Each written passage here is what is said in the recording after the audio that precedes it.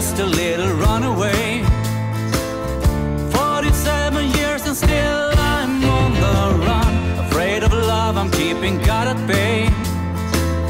Spending days in a nightmare ain't much fun. I am just a little runaway. For my misery, always blaming someone else. I'm really into judgment and delay, but only hurting me and I and myself.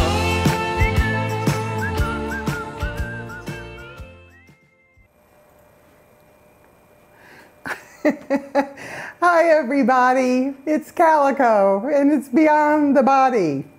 And I just want to, if you notice, the pictures were different on the intro for today. And I want to thank Melissa Chavez in New Mexico, a friend of mine. She helped me out on doing that, so thank you, Melissa. And Soren, I don't think I ever even actually thanked you when you originally did the intro for me. So Soren, I see your picture there, sweet man. Thank you so much for your talents and gifts that you share with so many. Anyway, today I have another doodly.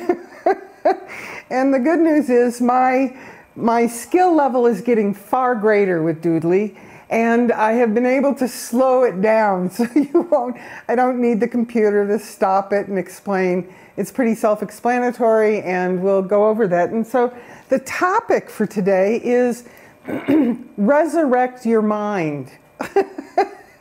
It felt appropriate, kind of very thematic.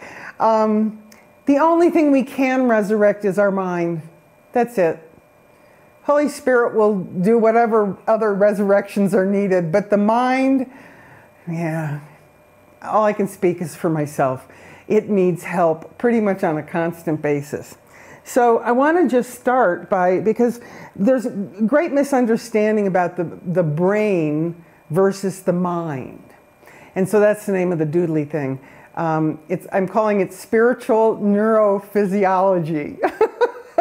I figure I'll use my education somehow.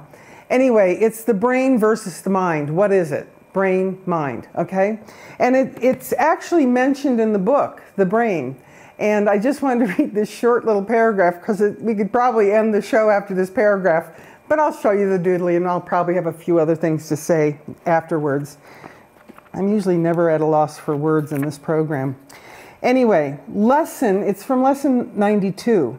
And the lesson doesn't seem to be, the lesson is miracles are seen in light, and light and strength are one.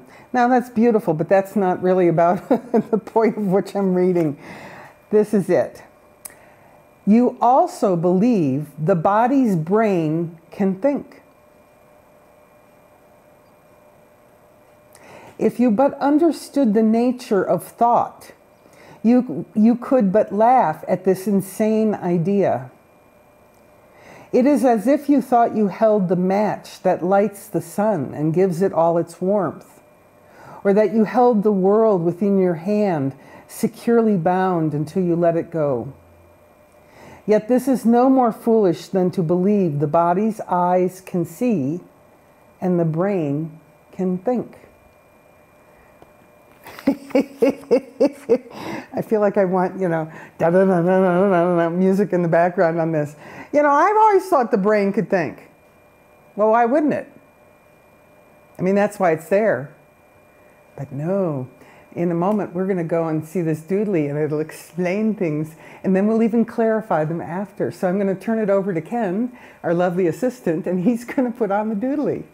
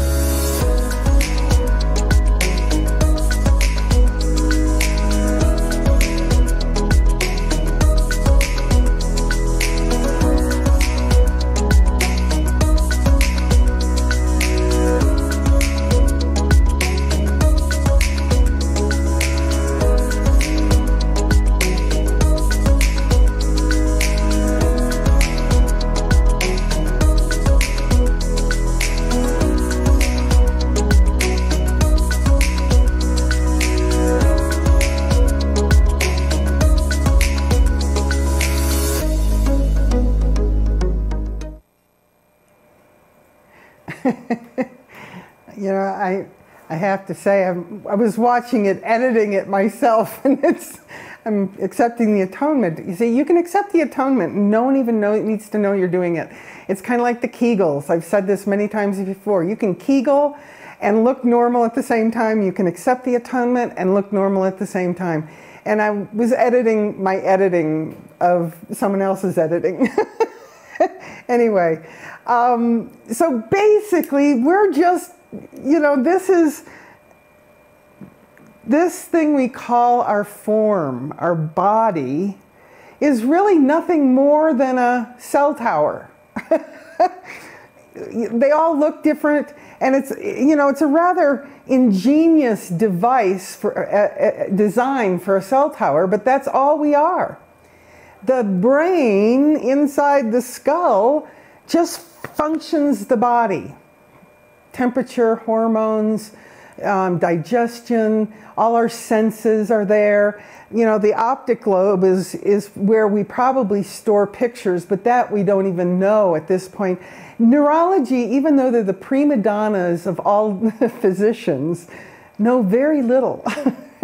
And yet it's a hugely respected science. But all it does is move the body. It's proprioception and vestibular action, the senses, taste, sight, smell, hearing. That's all it is. It functions, it's a perception machine. We're perception machines. Now, the problem is, where the cell tower kind of went wrong is that we started judging that which we are perceiving. So basically, the brain and the optic lobe of the brain, we're just seeing lessons 1 through 3. This is, you know, I don't know about you, but lessons 1 through 3, I almost quit. Well, I think I probably did quit A Course in Miracles several times. Just reading the first 3 lessons, I thought, this is insane. You know, this makes no sense. And the reason I was having such a hard time with lessons 1 through 3, they're dealing with just perception. Just pure perception. No judgment. Not good, bad, up, down, right, wrong, nothing. And that's really what we're being asked by God as being communication devices. We're to just perceive and not judge. The problem is, you know, as soon as, you know, little babies are born and they, you know, they're, and then all of a sudden they see their hand. It's like, oh my God, it's attached, it's me. Then we become a me. Then we're picking out all these thoughts of who we are. We have all these self-concepts of who we want people to think us to be. You know, oh, I'm pretty. Oh, I'm nice. Oh, I'm kind. Oh, I'm an asshole. Whatever the perception, whatever the judgment is. And so we take these thoughts, and it's only one mind of thoughts. No one has had ever a new thought. Even Einstein didn't have new thought. It was just, he was picking out the less thought ones. And so we're pulling these thoughts from the waves. And if you can see this, in, you know, I'm a scientist. I mean, that was my other life in this life. And, you know, even in science, you know, whether they're waves or particles, there's much judgment about it. They can't decide if it's a particle or a wave. Does it really matter? You know, it's kind of like 1 book or 4 books. Does it really matter? Pick one, read it, use it. It's like, this is where we have to do the self-study part. It's like, oh, I'm thinking a thought. Oh. And then we have the ability to change our mind about what we're thinking. But this was never, well, I should say, I'm only speaking for myself. I was never taught, well, honey, you can change that thought. No, it was like, oh, I'm so sorry you're sick, or, oh, I'm sorry that you had a bad day. You know, whatever. There was a lot of collapsing, a lot of codependent collapsing in on whatever judgment I had of the perceived moment I was in.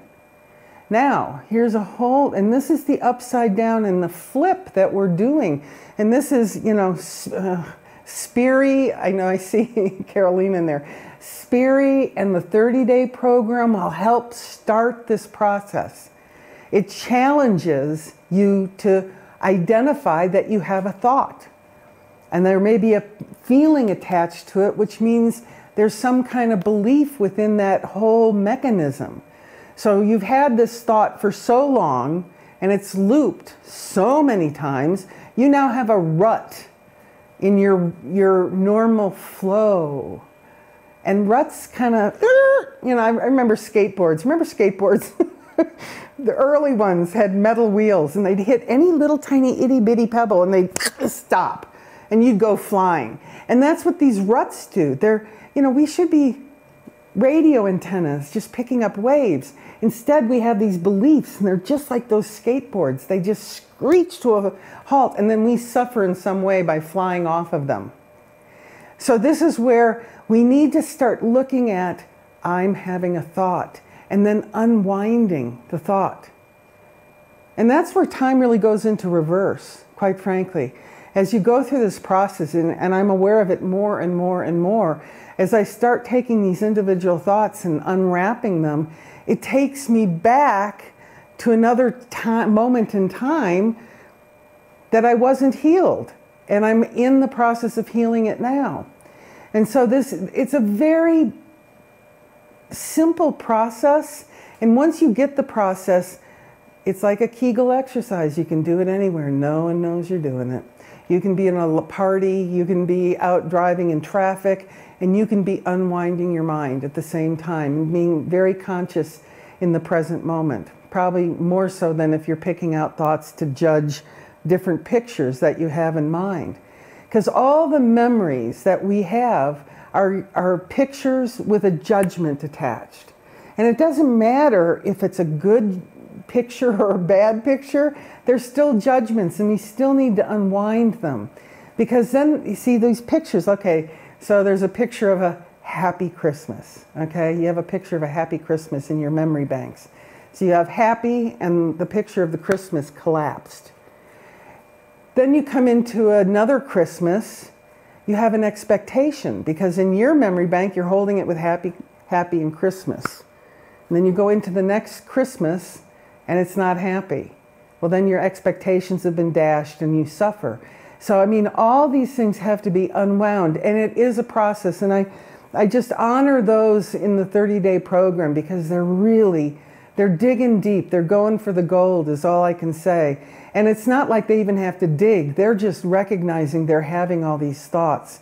And when you first start acknowledging you're having thoughts, it's a bit overwhelming, because quite frankly, I never thought about thoughts. It just never occurred to me I was thinking. It was so automatic. It was like background noise. I have thoughts. But I had judgments about everything. But I didn't even know that, because I couldn't even see that I was thinking them. So once you start this process of really getting back to pure perception, just a picture of a bunch of people smiling in a Christmas tree. Pure perception. Don't make it mean anything. It's not good or bad. It's not right or wrong. And this is with everything. Absolutely everything. And that's where it feels overwhelming at times. And this is where I really acknowledge the 30-day program. The folks that are doing it, they're sticking with it. And it's like, and all I can say is join the 30-day program, sign on for the Facebook group. There are so many mighty companions really going for their thoughts, you know, really nailing their thoughts. It's like, oh my God, I found out I was thinking this. And then several other people come in, oh, I think that too. Well, guess what? It's one mind of thoughts. They're waves. They're everywhere. You know, you're either on the suffer channel or the love channel. And if you're on the suffer channel, guess what? You're not happy. But if you switch to the love channel and you look at those thoughts as they're coming in, well, that's not a very loving thought. Great. Change your mind. Choose another option. And if it's hard for you to do, if you have some emotions coming up, great. because that means it's a deeply embedded belief. And so once you have express the feelings and you're able to own, this is my projection, and this is the belief that I attach to that picture, whatever it is. You know, have you ever wondered why certain people get attracted to the same kind of people all the time? Well, it's the same thing. They're wanting it to look a certain way. And, you know, I see Tamara and Eric are out there somewhere in the ethers. Tamara had a beautiful comment. She was talking about relationships. Relationships are just healing opportunities. This is where you get to look at yourself in a very up close and personal way. So everything, every single thing is for our healing. I mean, I had a woman write to me, and I'm going to address this at some point on one of a future programs, if there are any future programs. Pain. You know, how about really, really bad pain? Feels really, really real. And that's why I'm going to plug Rethinking Sickness. If you believe your body can experience pain in any way, emotional or physical, Rethinking Sickness might be a program you might want to sign up for. We start unwrapping that one because we think this body is real. We don't see it as the cell tower. It is. It's a simple cell tower, quite harmless. Birds love it. You know? But we made it mean so much. Oh no, I need to be a kind person. I need to not be an angry person. I need to be a loving person. I need to be a caring person. Oh my God. I get tired just thinking about it. I mean, I have expectations of myself that are so far greater than any expectations out there.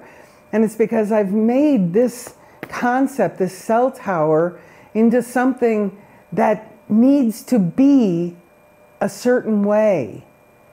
And quite frankly, go out and look at a cell tower sometime. They don't care what they look like.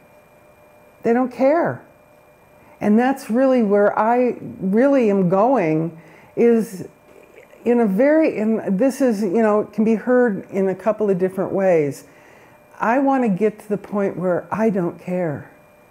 And it's not like I wouldn't, if someone were needing assistance in front of me, I'm gonna help them. But it's not like I'm driven.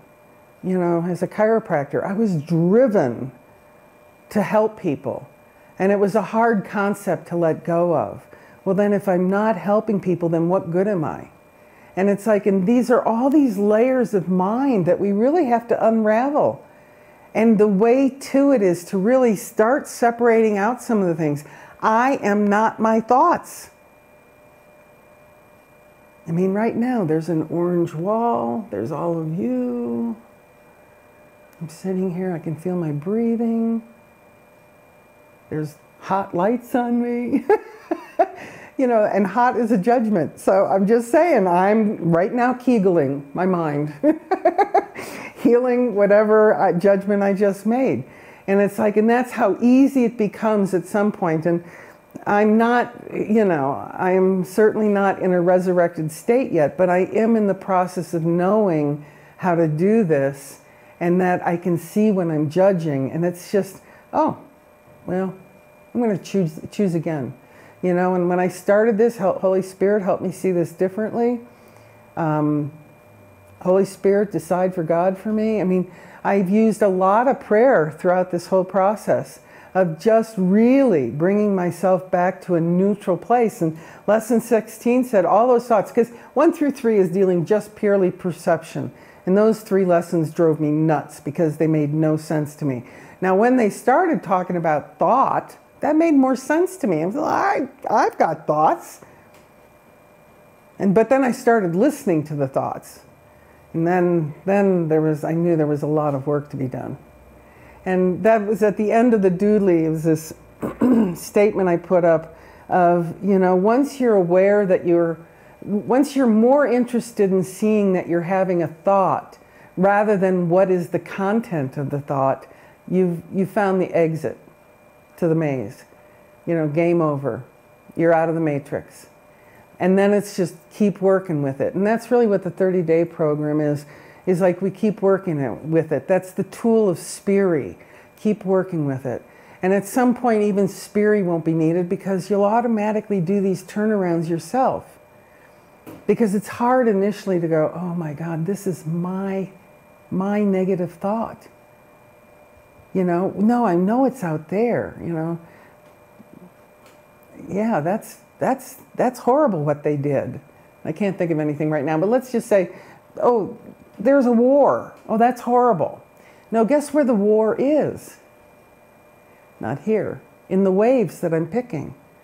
So when I start retraining myself from picking the suffering waves to picking loving ones, it gets easier and easier. This is a skill. What David has talked about in Unwind Your Mind and all of his books is really a skill that we're all attempting to learn.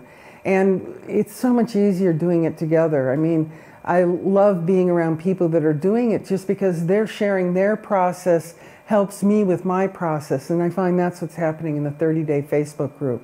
So I really invite you. The next one is May 6th that we're doing, June 1st for Rethinking Sickness. And that'll be a much deeper process. I just, need to say, we're going to be challenging some of your bigger beliefs. And so think about taking on, and the 30-day program is free. You can't even use your lack of money as an excuse until you see that you're projecting lack of money. And then it really gets, oh my God, why would I do that? Yeah, that's pretty much this whole process. I am insane. You really get to see your insanity. And, that's a gift. It really is at some point. So use the tools that Living Miracles has. All these Sunday programs, they're for you to help you see individuals taking on their insane thoughts and unwrapping them and seeing the beliefs underneath them and really coming out the other side of it. And so I just invite you to take on this self-study. This is not about reading a book. This is not about isolating. This is about going about whatever you do and really looking at your mind as you do it. Because there is a way out of this maze. And it's exactly what you think. And you don't know that you're thinking it until you do. So for today, I say resurrect your mind. Resurrect. See a thought. See a negative thought and don't let it just loop away because it does mean something. And if you can catch it and change your mind about it, pick up one of those loving thoughts in the ethers, you're healing your mind. And over time, I'm guessing, we'll all become Jesus. Wouldn't that be nice? I mean, with my particular looking cell tower. So anyway, for today, folks, all I can say is, I love you. I love you because I love me. And that is starting to be my favorite projection. So just have a blessed day of resurrecting your mind and finding one little tiny icky thought that you can work with and play with. Don't pick the big ones, just a hint. If you have real big issues going on, avoid those. That's not where you start. You start with, the next door neighbor was up at 8 o'clock in the morning mowing their yard. That's the one you want to start with, okay? Then you'll learn the skill with some simple issues, and then you can move on to the bigger ones, okay? So for now, happy Bunny Day, everybody. Mwah! I love you all. Till next week.